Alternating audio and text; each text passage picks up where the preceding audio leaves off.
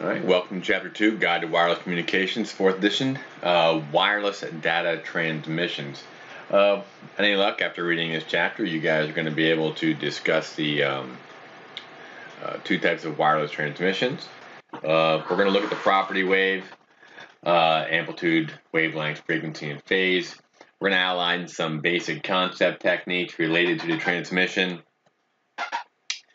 of data by radio waves, and describe the main, or describe the spread spectrum transmissions and how they work with all the different types of signals that are being spread throughout. Start off real quick. We're going to look at the wireless signals themselves. Now, what you want to do is you want to consider the cell phone, smartphone, something that you already know, something that you're used to having. If you were to take apart your phone, you'd find a whole bunch of different pieces: chips, microphones, speakers, resistors, capacitors. You know, all the parts that make up your phone. Yet, much more than just the phone hardware is needed to complete that call. Some of the other elements involved are the cell towers that we drive by, the equipment that manages your call as you move from one cell to another, and the equipment that the telephone company has at the central office to be able to communicate with all those towers. Moreover, if you're calling someone overseas, there's additional equipment such as satellites, underwater cables that might be used to complete those calls.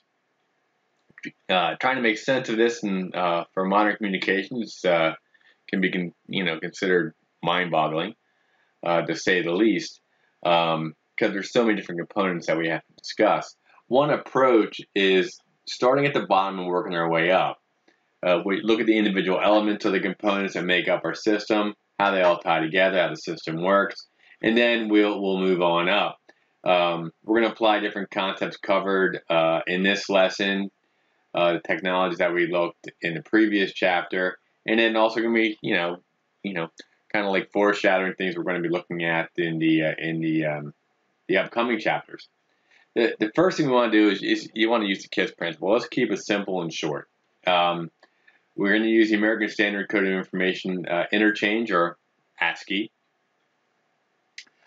which uses 8 bits to represent all the letters of the alphabet, all the numerals, and a bunch of different symbols. We can easily find ASCII tables on the web and showing hexadecimal number values and all that stuff. But if you recall that all numbers, such as like a street address or other numbers that are not intended to be used by a computer in calculations, are stored as text, like data. In this case, the number is stored in computer's memory or in binary code or ASCII code.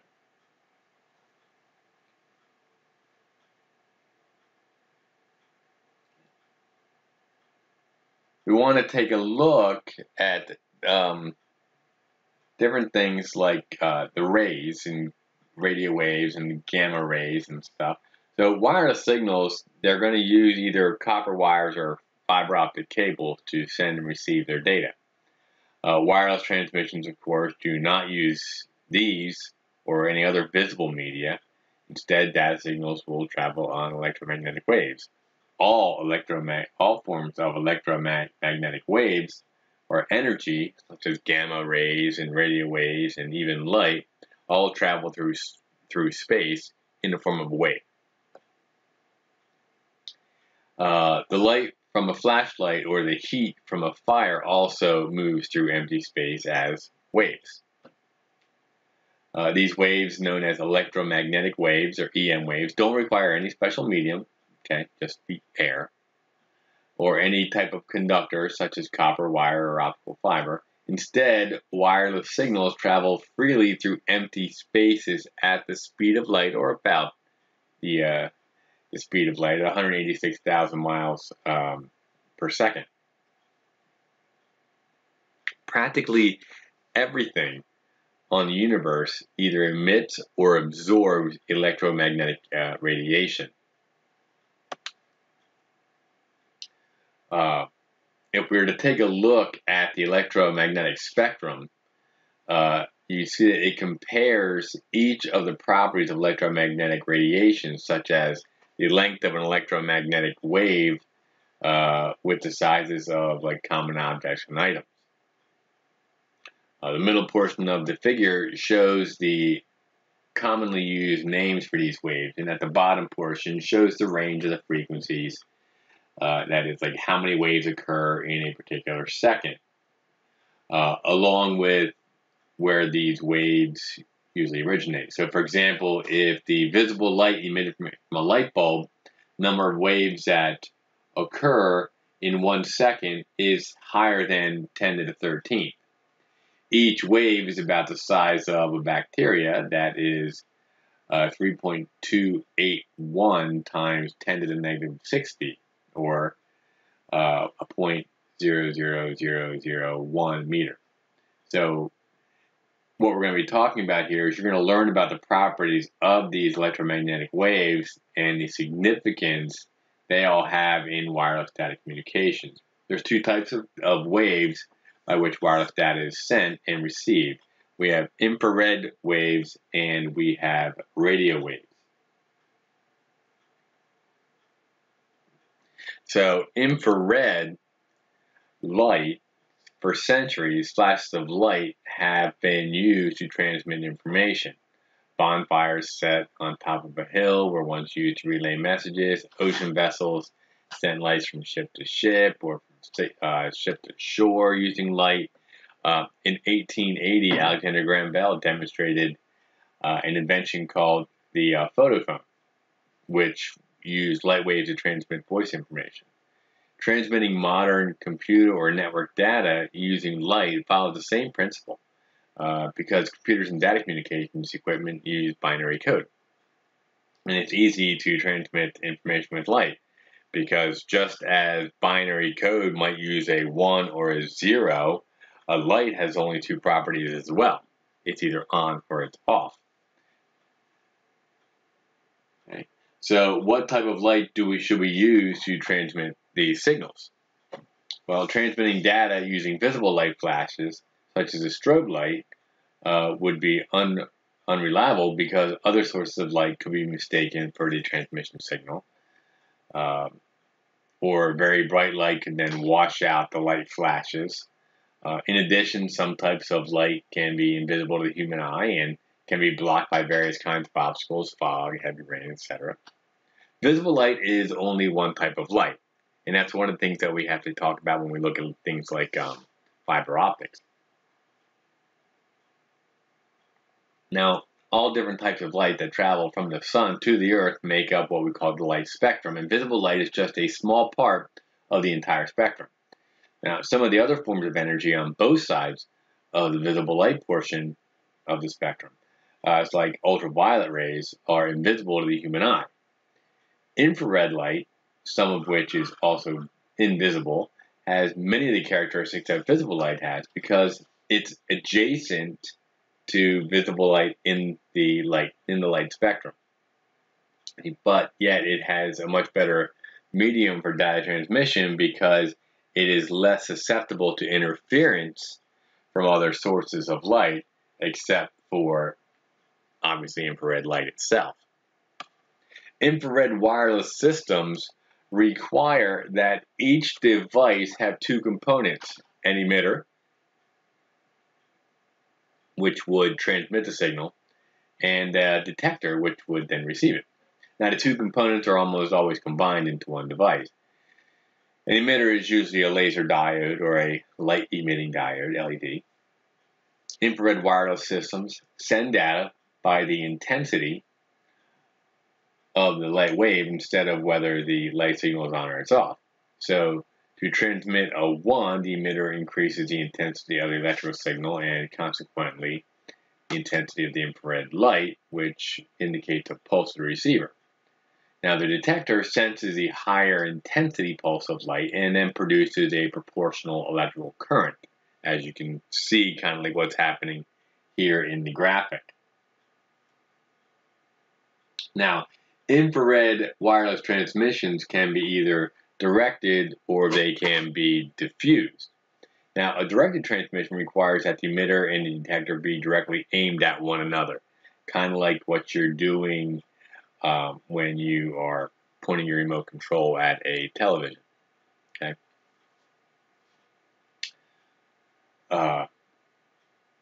And you're hoping that you don't have anything in between, blocking your light. That's your line of sight principle. Okay. The emitters then sends a narrowly focused or thin beam of infrared light. The detector's got a small receiver or viewing area, like a television remote control. It'll use directed transmission, and this is the reason that most of us point the remotes at TV sets or other controlled devices.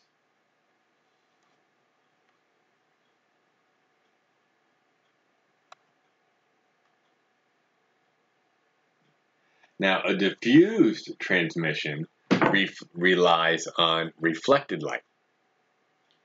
With diffused transmissions, emitters have a more wide-focused beam. So instead of a narrow beam, for example, the emitter might be pointed at the ceiling of a room. And it'll use this as the ceiling will then become what's called a reflection point. So then the emitter will then transmit the infrared signal back down. It'll bounce off the ceiling, bounce off the floor, bounce off another device, and then it'll hit its target, the detector. Infrared wireless systems have several advantages. Infrared light neither interfaces or interferes with other types of communication signals, like your radio signals. It's not affected by other signals except for light. In addition, because infrared light doesn't penetrate walls, the signals are confined to the inside of a room that is surrounded by walls. It makes it impossible for someone else to listen in on a transmitted signal. However, there are several serious limitations to infrared wireless systems. And the first limitation involves the lack of mobility. Directed infrared wireless systems can use a line of sight principle, which makes it challenging for mobile users because the alignment between the emitter and detector would have to be continually adjusted. The second limitation is the range of coverage. Directed infrared systems, which require line of sight, cannot be placed in an environment where there's a possibility that anything could get in the way of the infrared beam, like someone standing in front of the remote control while you're trying to change the channel. This means that devices using infrared transmissions have to be placed close enough to one another to eliminate the possibility of something moving between them due to the angle of deflection. Diffused infrared can cover a range of about 50 feet or 15 meters, and because diffused infrared requires a reflection point, it can only be used indoors, which restricts the limit of coverage of range because there's no ceiling outside. Another significant limitation of infrared is the speed of the transmission. Diffused infrared can send data at maximum speeds of a whopping 4 meg per second, which in reality isn't that horrible. Now, this is because of the wide angle of the beam loses energy as it reflects and spreads around the room. This is called what we call attenuation. The loss of energy results in a weakening of the signal. The weakening signal cannot be transmitted over long distances. Nor does it have enough energy to maintain a high transmission speed, which is why we have the lower rate. Infrared also shares limitations of visible light and heat. So, for example, you cannot penetrate, light waves cannot penetrate through most materials like wood or concrete. The heat rays are absorbed by most objects, including human skin. We feel infrared waves as heat. Solid, opaque objects, and even dust and humidity, water molecules in the atmosphere, can limit the distance that light and infrared waves can travel. Now, because of these limitations, infrared wireless systems are generally used in specialized applications, such as data transfer between, say, a laptop computer, digital camera, handheld data collection devices, and other similar devices. In the past, laptop computers were almost always equipped with infrared sensors or interfaces, which often made it easy for us to connect to a printer without using cables. For the most part, we don't see those interfaces anymore. They're no longer in use. Wireless printer connections are now implemented primarily via Wi-Fi or Bluetooth.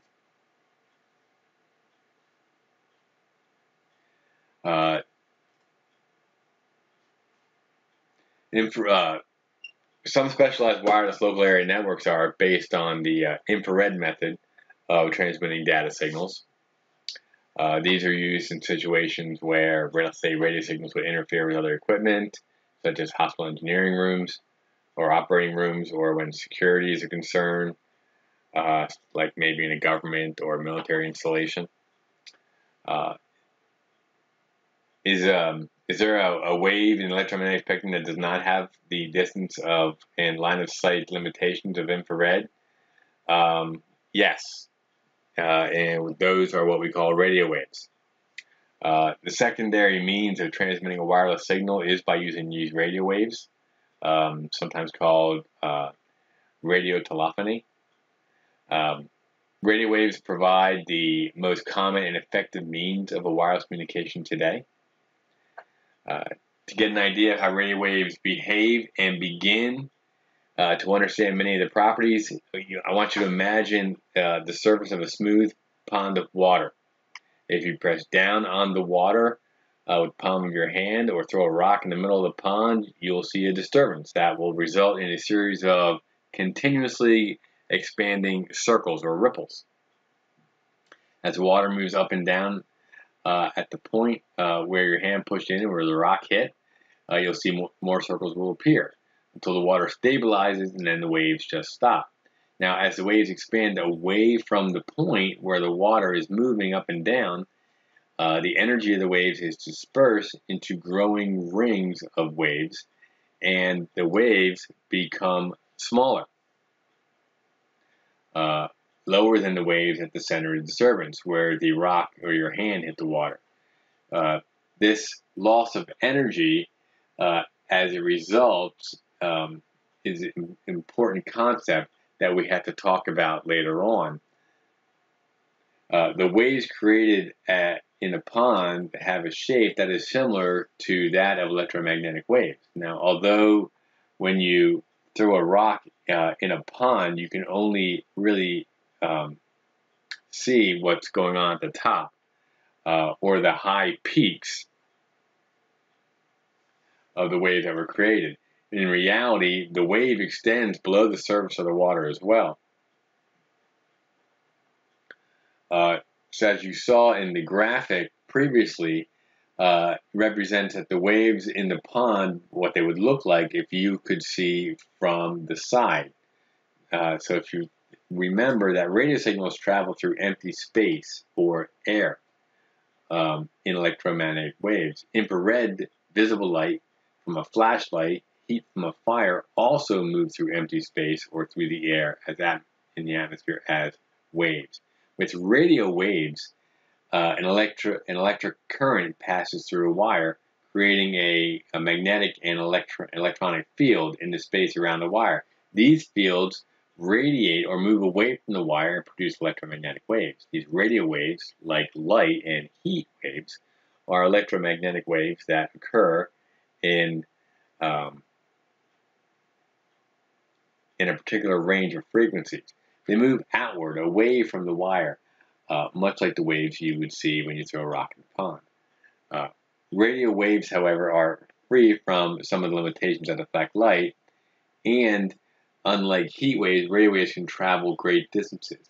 They can also penetrate most solid objects with the exception of metallic ones, whereas light waves cannot penetrate opaque or solid objects.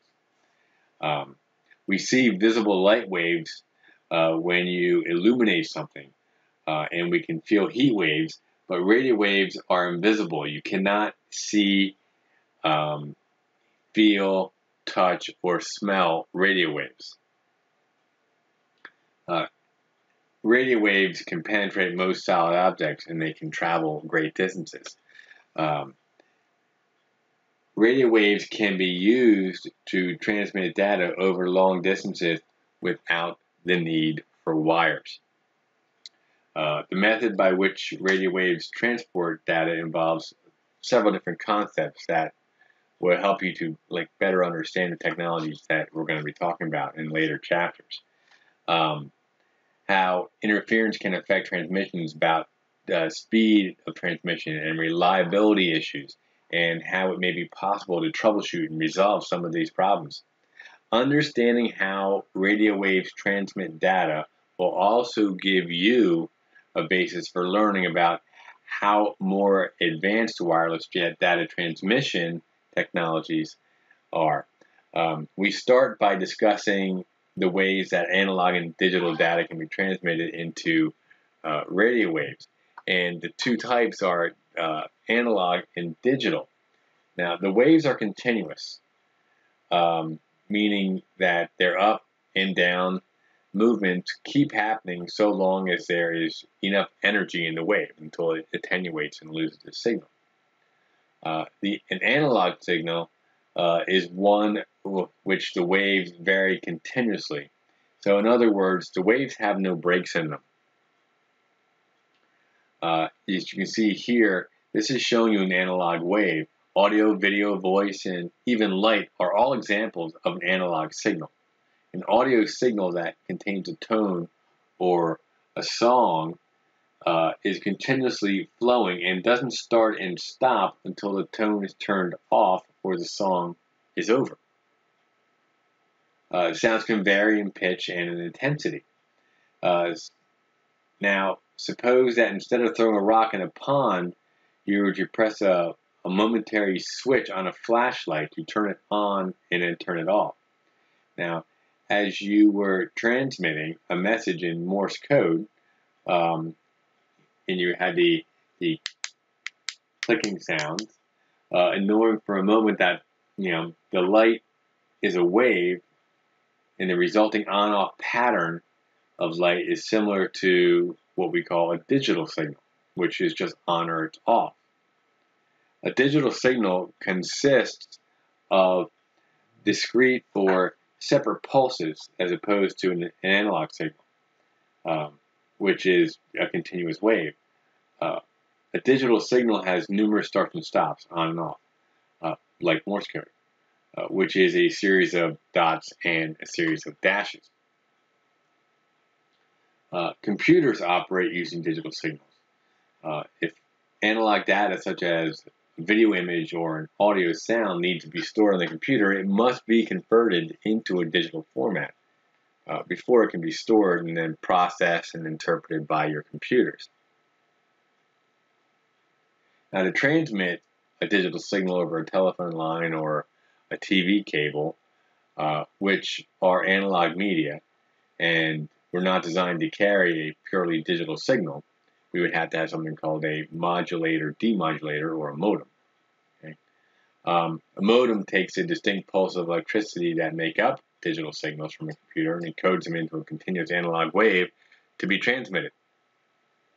The process of encoding digital signals or bits onto an analog wave is called modulation. The modem at the other end of the connection then reverses the process by receiving an analog signal and demodulates it. The way in which the radio transmission circuit produces analog waves results in a different number of radio waves happening each second. This is a property of radio waves called frequency. Now, this is a number of times a complete wave cycle occurs each second. Each complete wave cycle is composed of one top, which is your positive, your peak, and then one bottom, which is your negative peak, as you can see illustrated here. Now, although frequency is a measure of the number of complete wave cycles that occur in 1 second, the shorter form, or what we call hertz, is used when referring to the frequency of a wave instead of cycles per second. A radio wave that is 710,000 hertz means that its frequency is 710,000 cycles every second. Because of the high number of cycles in typical radio waves, metric prefixes are always used when referring to these frequencies. So a kilohertz is 1,000 hertz, megahertz is 1,000,000 hertz, a gigahertz is 1,000,000,000 hertz. The wave measured at 710,000 hertz is referred to as 710 kilohertz. Now, depending on how many wave cycles happen in 1 second, or frequency, the positive and negative peaks of the waves are going to be closer together or maybe further apart. This illustrates another property of waves called the wavelength, or the length of a wave. The wavelength is a distance between any point in one wave cycle and the same point in the next wave cycle, which leads us to talk about amplitude.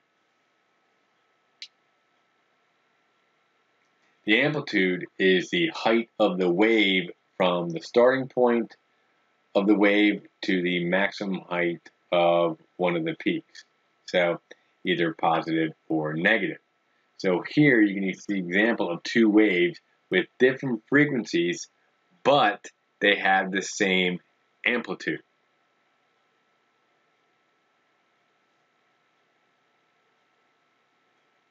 The top wave has 1 cycle per second, and the bottom one has 3 cycles per second. Note how the peaks of the top wave are further apart than the ones at the bottom. But it is important to also notice that both of the lower frequency waves and the higher frequency ones alternate to the same maximum and minimum voltage, which is their amplitude. And that a change in voltage does not create a change in the frequency wave. So as you can see, I had the same distance from this baseline here to the positive, the same distance from the baseline to the negative on both of these. This has 3 cycles, 1, 2, 3 cycles per second. This has 1. Okay, 1 cycle top, 1 cycle negative. So it's just 1 cycle. Okay. The amplitude is the same. The amplitude did not determine the frequency. That's what's important to understand here. To transmit information, radio transmitters use what's known as a carrier wave. When you want to listen to a radio station, you tune the receiver to the frequency of the carrier wave. The carrier wave has a fixed frequency like 96.9, 94.5, 100.3. Okay? The carrier wave has a fixed frequency, and the data to be transmitted is modulated onto it before the signal is transmitted. In the next lesson, we're going to talk more about transmitters and receivers. But before the information is modulated onto the carrier, it is simply nothing more than a continuous wave. And it's a continuous wave of constant amplitude measured in volts and frequency. So the CW, or continuous wave, is also commonly called as an oscillating signal, or what we call a sine wave. A CW carries no useful information by itself. Technically speaking, only after data, such as music, voice, digital signal, is modulated onto a wave can we correctly refer to it as a carrier.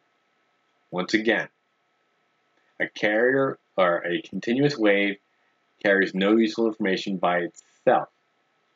Only after data, such as music, voice, or digital signal, is modulated onto a wave can we correctly refer to it as a carrier. As you may know, radio waves are usually transmitted and received using an antenna. An antenna is a length of copper wire or other electrically conductive material with one end free and the other end connected to a receiver or a transmitter. When transmitting, the radio waves created by the electronic current of the transmitter are fed onto this antenna wire. This sets up an electrical pressure or voltage along the wire, which then causes a small electrical current to flow into the antenna. Because the current is alternating, it flows back and forth in the antenna at the same frequency as the radio waves. When electricity moves back and forth in the antenna, it creates both a magnetic field and an electrical field around the antenna, perpendicular to each other, as you can see in the graphic. Now, the continuous analog electrical pressure and the signal coming out of the transmitter generates more waves, which move away or propagate from the antenna the same way that the water moves away from the point of impact, the way like when you throw the rock at the pond or put your hand in the pond. The result is what we call an electromagnetic wave. Antennas are also used to pick up transmitted radio signals. An extremely small amount of electricity moves back and forth in the receiving antenna in response to the radio signal EM wave that's reaching it. This results in a very small amount of current flowing from the antenna into the receiver, which we'll also talk about in the next lesson. The receiver then can demodulate it and then retrieve the data that was encoded onto the wave when it was transmitted. Next thing we need to talk about, though, is the speed. You see, there's several different terms that are used when referring to the transmission speed of radio waves. The electromagnetic waves themselves travel at the speed of light, roughly 186,000 miles per second. When digital information is transmitted in the radio waves, the speed of the transmission, usually known as bits per second, since the primary concern is how efficiently the data can be moved from one place to another. Another term used in measuring the speed of radio transmission is called baud, or baud rate. Now recall that radio transmissions send out a carrier signal, and that this signal can then be changed or modulated with some kind of information. The baud, or a baud, is a change in that signal. And every time the signal changes, as we're going to talk about later, it defines the boundary of a signal unit. Baud rate then refers to the number of signal unit changes per second that are required to represent the number of bits that are being transmitted. The fewer the signal units required per second, the easier it will be to demodulate it and then retrieve the information that was stored in the wave. However, this usually also means that fewer bits can be transmitted every second. So sometimes the terms bits per second and baud rate will be used interchangeably, although they are not synonymous. This confusion originated with early computer modems. The first modems, for example, had speeds of 300, 600, and 1200 baud. These early modems used a simple modulation technique and were capable of transmitting one signal unit per bit transmitted. Therefore, their speeds in bits per second was the same as their baud rate, 300, 600, 1200. So, for example, to transmit the letter U, which would be a hexadecimal number of 55, or the ASCII of 01010101, it would then take 8 signal changes to happen, one for each individual bit, because it's 8 bits, 01010101. Thus, the number of bits transmitted per signal unit baud was a 1. However, with later modems, it became possible to have a change in signal, or a baud, represent more than 1 bit. The signal can then be changed by several different ways. We'll talk about it later on. But here you can see that we have different change representations in combination of bits. So the letters in in the table are simply used to differentiate between 4 types of signal changes. As an example, the most advanced telephone line modems transmit at a maximum of 4,800 baud, which is the maximum number of signal changes that a typical phone line can support. However, because each change represents more than 1 bit along with compression of the data, the modems can then actually transmit data speeds of up to 33.6 bits per second, and they can receive up to 256.2 K. A signal change that is the change that is made to the signal that represents 2 bits is known as a die bit.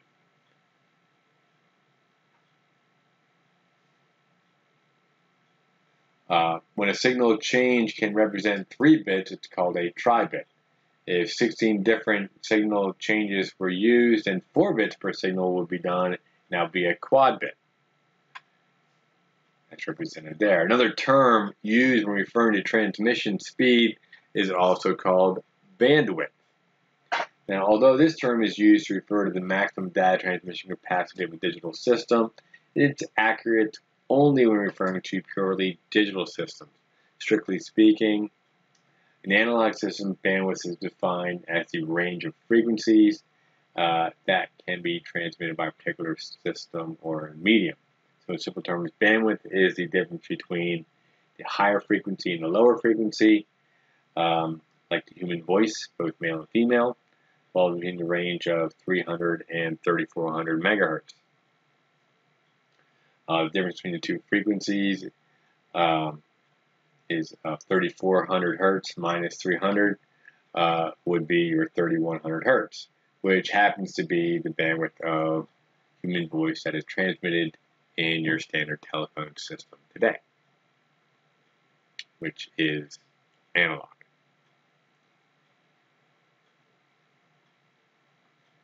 Now, if we recall that the carrier signal sent in the analog radio transmission is your continuous electrical signal, that it carries no information and is more correctly referred to as a continuous wave, or CW, only after information is added to its modulation should it be called a carrier. So analog modulation is the representation of analog information by analog signal. There are 3 basic types of modulation that can be applied to an analog signal to enable it to carry information: the height of the signal, the frequency of the signal, and the relative starting point or phase of the signal. So what we want to do is we want to look at each one of these separately. The first one you want to talk about is your AM, or amplitude modulation. Think of your AM radio. The height of the wave before, or the height of the wave known as the amplitude, okay, can be measured in volts, or electrical pressure. This is illustrated here with a typical sine wave. Now, the amplitude modulation, the height of the wave, is changed in accordance with the height of another analog signal called the modulating signal. Now, so in this case, in the case of the AM radio station, the modulating signal is the voice of the announcer or the music, which is also the analog signal. The carrier wave's frequency and phase remain constant. The amplitude modulation is used by AM broadcast radio stations because pure AM is very susceptible to interference from outside sources such as lightning. It is not generally used by itself for data transmissions. If you try to think of maybe if you ever were driving and the AM radio was on, maybe you're trying to listen to a sports game or something, and you're going in a rural area where they have a lot of transformers hanging on the poles, your radio station would always get very loud with a loud buzz or static when you went by one of those transformers. Or if you were trying to listen to an AM radio station and during a lightning storm, it would always be cutting in and out on you. Now, because pure AM is very susceptible to interference like outside sources, it is not generally used by itself for data transmissions. Here you can see we have a modulating wave, a carrier wave, and the resulting wave form after the modulation process on the bottom. Note that the shape of the top of the modulated signal is the same as the modulating wave at the bottom. The shape is also the same, but it is inverted or upside down, forming a kind of envelope or channel. In addition, note that there is no change in the frequency of the carrier wave. So you notice here is my modulating signal, okay? And that is what's following this piece here, top and bottom. And then since we inverted it, okay, it kind of like encased this signal. It cased it all inside, which then made what we call the channel. In addition, note that there is no change in the frequency of the carrier. Okay, the amplitude remained the same. For FM modulation, the number of waves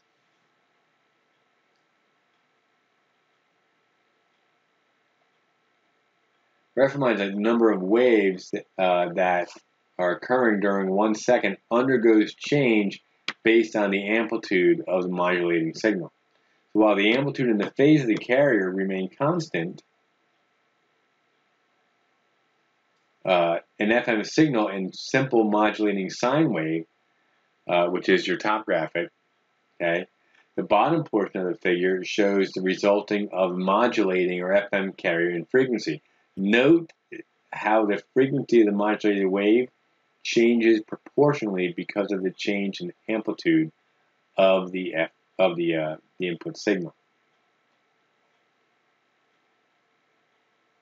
which then allows the receiver to reproduce the modulating signal with the correct amplitude or the volume of the sound. The rate of change of the modulated signal, the frequency, follows the rate of change of the input, which in turn allows the receiver to reproduce the frequency, pitch or tone, at the output. The last characteristic of the wave also needs to be encoded into the modulated wave is the polarity, or the positive or negative of the input signal. This is represented by the change in frequency of the carrier. Now, as you can see, when the polarity of the modulating signal is positive, the frequency of the modulated wave is high. Conversely, when the polarity of the modulating signal is low, the frequency of the modulated wave is also low.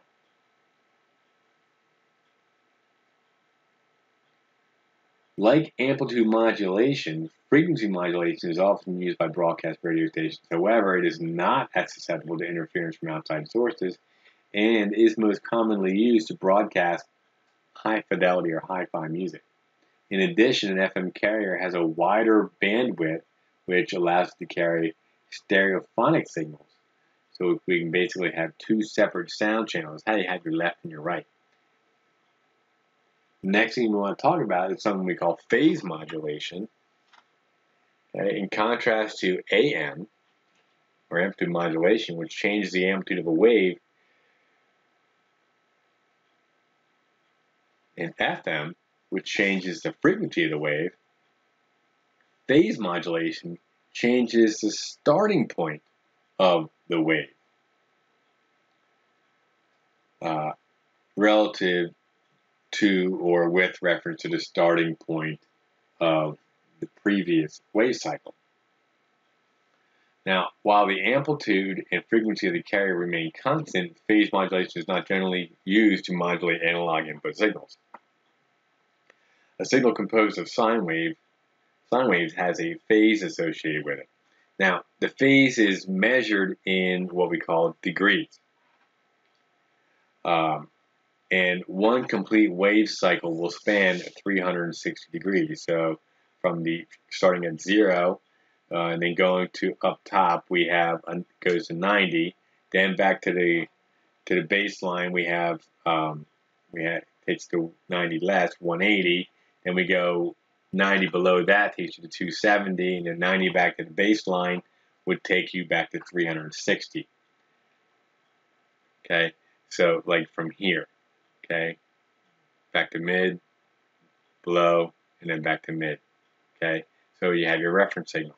Okay, there's your 360 degrees. The phase change is always measured with a reference to the wave cycle that happened immediately before. Phase modulation systems always use the previous wave cycle as the reference signal. This example shows you 4 different phase shifts with respect to a reference signal. Shown as the top of the figure, you can see it illustrates the changes in the phase. Now, which then takes us over to digital modulation. So how can digital data then be transmitted by an analog carrier when the medium used for the transmission cannot be used with digital signals? Simple answer is that it can be done by modulating the analog signal or changing it to represent a 1 or making it a 0. Modern wireless systems use digital modulation. It's a method of encoding a digital signal onto an analog wave for a transmission over a medium that doesn't support digital signals, which would be the atmosphere, vacuum of space. In an analog system, the carrier signal is continuous, and amplitude, frequency, and phase changes would occur continuously because the input or modulating signal is still analog and therefore continuous. However, in a digital system that uses binary, the changes are distinct, which results in one of 2 states, a 1 or a 0. It's a constant positive or a constant negative voltage. It's an on or an off. So for a computer to be able to understand these digital signals, each bit must have a fixed duration to represent a 0 or a 1. Otherwise, the computer would not be able to determine when 1 bit ends and then 1 bit would then begin. There's 4 primary advantages of digital modulation over analog modulation. It makes it better use of bandwidth that's available, less power, performs better when the signal experiences interference from other signals because it's easier to determine a 0 or a 1. Its error correcting techniques are more compatible with other digital systems. With digital modulation, as with analog, there are 3 basic changes that can be made to the signal to enable it to carry information: the height, frequency, and your starting point or your phase of the signal.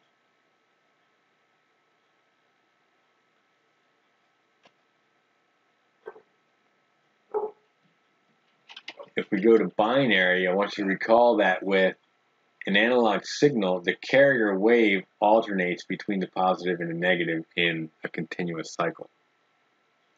That is, it doesn't stop. A binary signal can alternate between positive and 0 volts, or between a positive and a negative voltage. Data transmissions are typically sent in bursts or bits, meaning that some bits are transmitted, then the transmission stops, then more bits are transmitted. Best way to visualize this is that digital information sometimes has long strings of 0s and 1s. And when there are no bits being transmitted, there's nothing being transmitted at all. In analog, even when a radio station is not transmitting any sound, the carrier wave continues to be transmitted.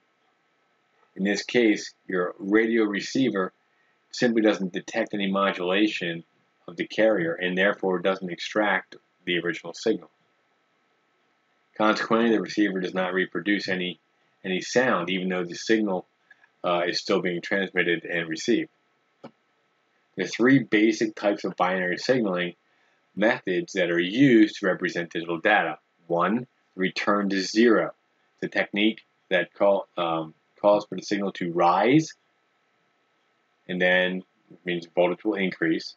Then that'll be a 1, and in this case, a 0 is represented by the absence of voltage, or 0 volts, okay? Which is kind of like what we're looking at right here. Okay? In this case, a 0 bit is represented by the absence of voltage, or 0 volts. Okay? Notice that the voltage is reduced to 0 before the end of the period for transmitting another 1. The signal shape does not quite fill the bit period. This transition of the signal in the middle of a bit period is used to synchronize the transmitter and the receiver. The second method, which is called NRZ, or a non-return to zero technique, with non-return to zero, the voltage of the signal does not change for the entire length of the bit period. With the next bit to be transmitted, it has the same binary value as the previous bit.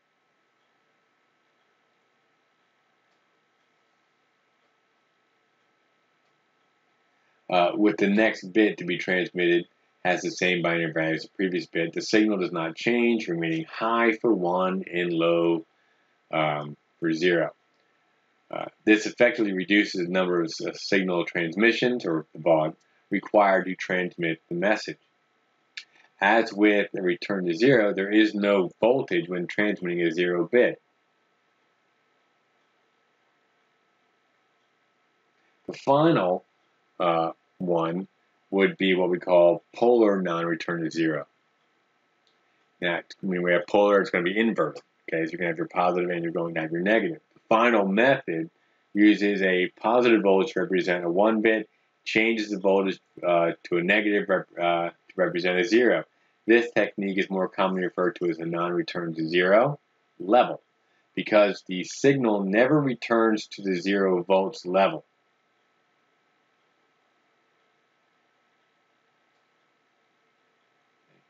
A variation of the non-return to 0 level is the non-return to 0 invert on 1s, or NRZ-I. It's used to reduce the baud rate required to transmit a digital signal.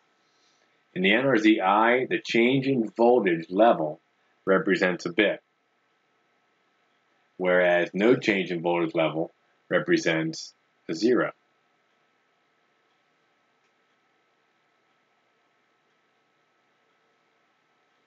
Why are there so many binary signaling methods? Well, there's two reasons. Transmitters and receivers have a tendency to get out of sync with each other. If the transmitter sends a long string of 1s or a long string of 0s, the lack of transitions makes it difficult to keep both devices in sync. Transitions act like a clock pulse that helps the two radios stay synchronized. Digital electronic circuits tend to average the level of a signal that exhibits a lot of transitions. The result is that more transitions the signal has, the greater the tendency of the circuit to average the amplitude of the signal, lowering it, making it harder for a receiver to detect the voltage change and then understand it as a 0 or 1. So using bipolar signals helps, but does not eliminate the problem completely. So while trying to minimize the number of transitions, we must also have to be concerned with having enough of them to ensure good synchronization between the transmitter and the receiver. The methods that we talked about are most basic ones that are employed when transmitting at lower speeds. Several more sophisticated and complex methods of transmitting digital signals over wires and cables do exist, but they are beyond what we're going to talk about in this class. In digital modulation, there are three types of changes that can be made to the carrier to enable it to carry information. The height of the signal, which is your amplitude shift keying, and the frequency of the signal, which is our frequency shift keying, and the relative starting point at the signal, which is your phase. Which brings us to amplitude shift keying, or ASK.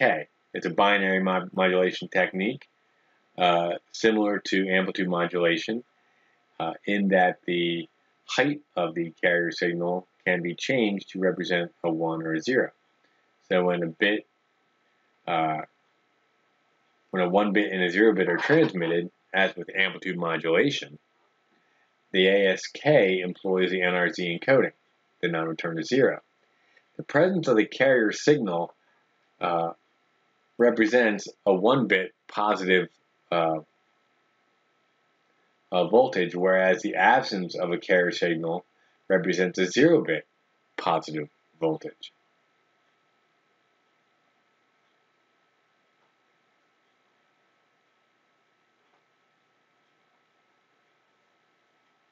The signals for transmission using digital binary modulation are shown as the sine waves because wireless transmissions use a medium or electronic waves that can only support analog signals. Remember that the direct transmission of purely digital signals can only be done using a medium that conducts electricity, such as copper wiring. Transmitting an ASK is not common because the presence of an interference signal when there's no carrier being transmitted could then be misinterpreted by the receiver as a bit with a value of 1. So ASK systems typically use 2 amplitude levels, so there will always be a carrier wave present, making it easier for the receiver to differentiate between the two bits, or the 2-bit value. The absence of a carrier needs to be understood by the receiver as no data being transmitted at all. Then we have FSK, which is our frequency shift keying. Similar to frequency modulation, frequency shift keying is a binary modulation technique that changes the frequency of the carrier signal to represent different bit values. Because it is sending a binary signal, the carrier signal does not start and stop when the data transmission stops. As an example, when using FSK, more wave signals are needed to represent a 1-bit, and respectively, fewer to represent a 0. Phase key shifting, or phase shift keying, is a binary modulation technique similar to phase modulation in which the transmitter varies the starting point of the wave. The difference between PSK and PSK and phase modulation is that the PSK transmission starts and stops because the signal being coded onto it is binary.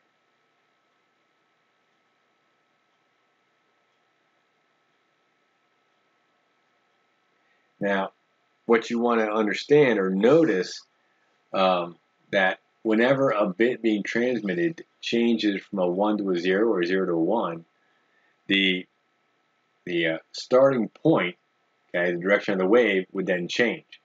So, for example, after the first 0 bit is represented by a normal carrier wave signal, the next bit is a 1 bit. However, instead of this being indicated by another normal carrier wave signal in which the signal is not signal goes into the positive range, meaning goes up in the sine wave, it starts by going in the negative range. The change in the starting point, going down instead of up, represents a change in the bit, going from a 1 to a 0. So in this example, the change in the starting point of the wave means that the wave will start moving in the opposite direction. So in this case, 180 degrees from the original direction. Note that phase modulation can change the starting point at various points or even angles of up to 180 degrees from the original direction.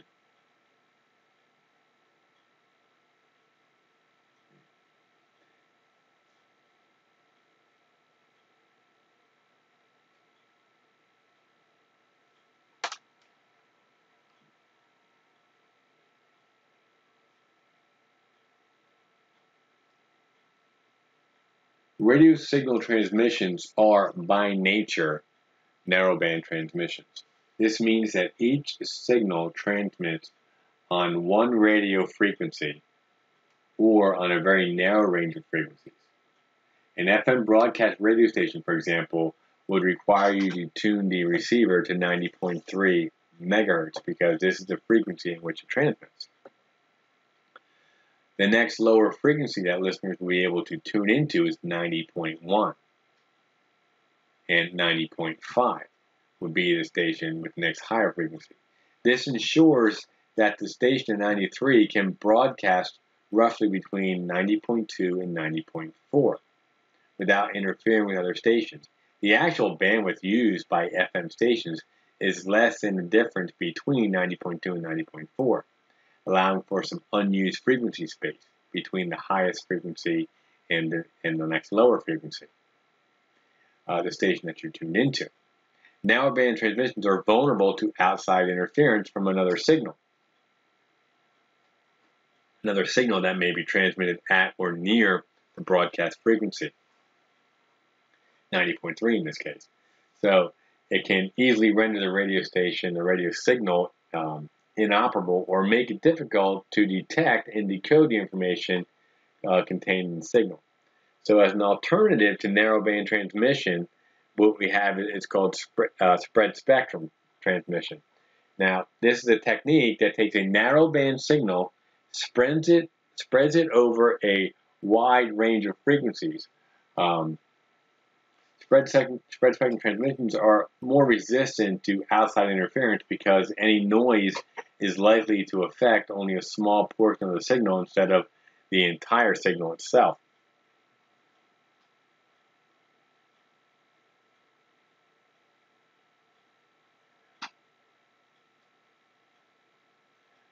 As an analogy, although an accident is in one lane of an 8-lane highway, slows down traffic, and is inconvenient, there are still 7 other lanes the traffic can then use. Likewise, spread spectrum is more resistant to interference, and consequently spread spectrum experiences fewer errors due to interference. Two common methods used in spread spectrum frequencies are frequency hopping and direct sequence. Instead of transmitting on just one frequency, frequency hopping spread spectrum uses a range of frequencies that changes the frequency of the carrier several times during the transmission. So with FHSS, a short burst of data is transmitted in one frequency, and another short burst is transmitted at another frequency, and so on until that transmission is completed. As you can see here, it shows how FS it shows how let me make sure I got the right one here, guys.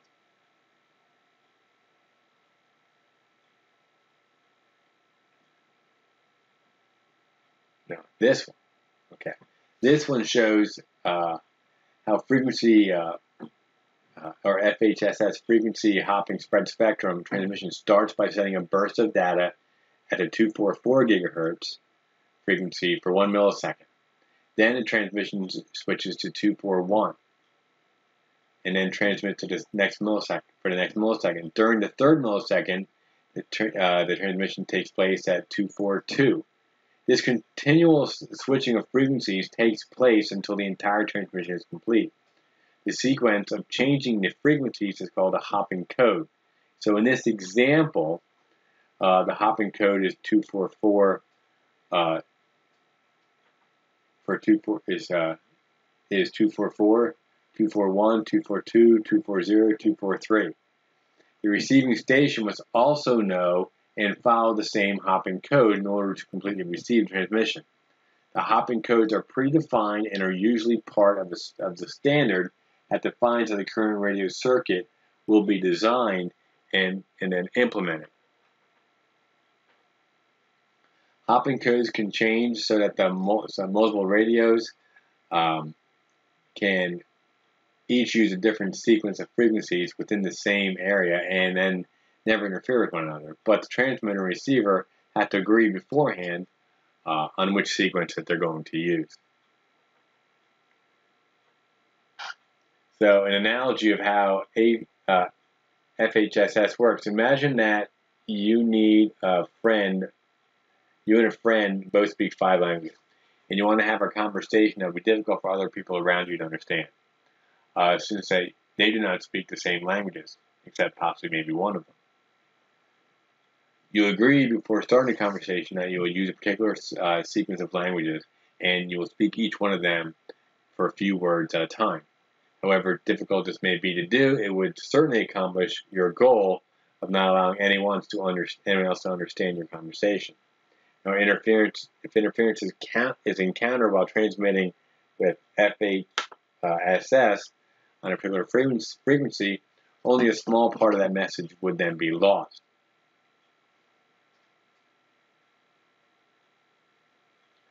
So, like for here, we got an example of in which the second transmission has been affected by interference.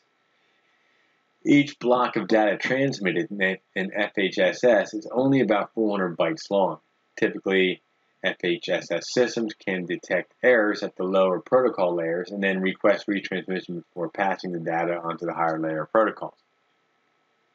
The transmitter and the receiver then would swap the roles with each change of frequency, meaning that the transmitter becomes a receiver and vice versa. When an error is detected by the receiver, it informs the transmitter during the next slot when it transmits back to the original transmitter. The original transmitter will then retransmit the same data that was received in error when the switches roll again until using the next frequency that came along in the hop sequence. The next we want to talk about is direct sequence spread spectrum. Now, this uses an expanded redundant code to transmit each data bit and then a modulation technique, such as a quadrature phase shifting keying, or QPSK.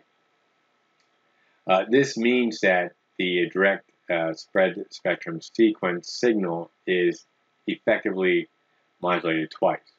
First step before,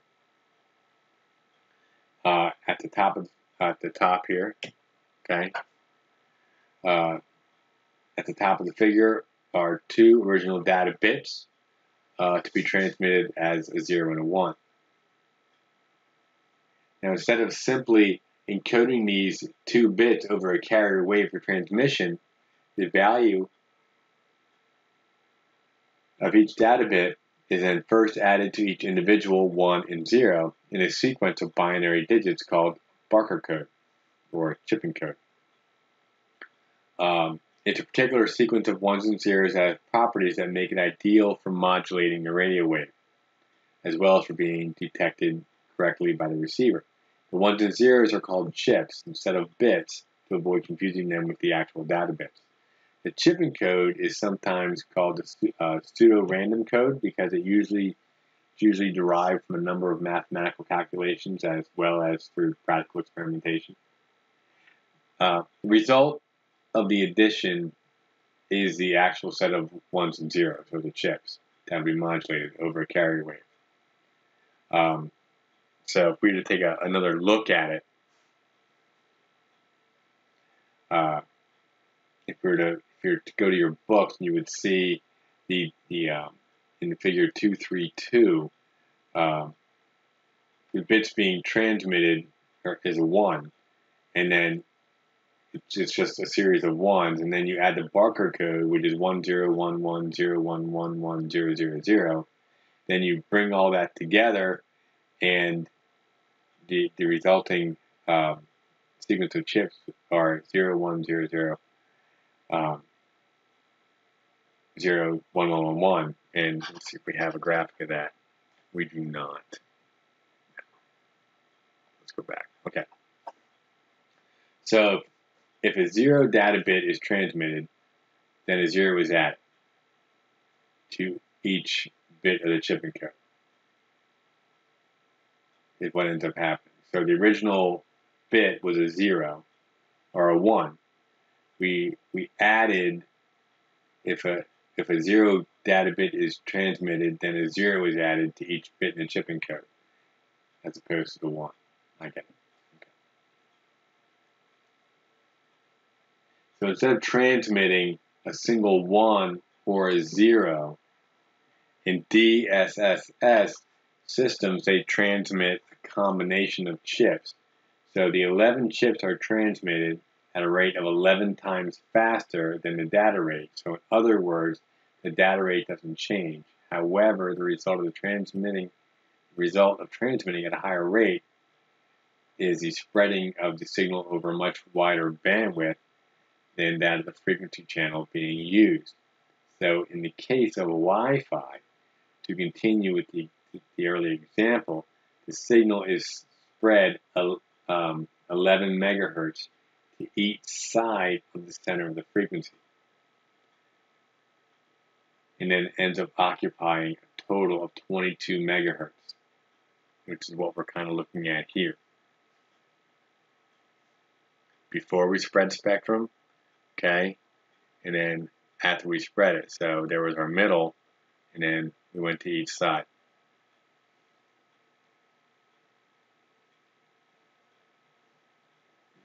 The spread signal has 3 important characteristics.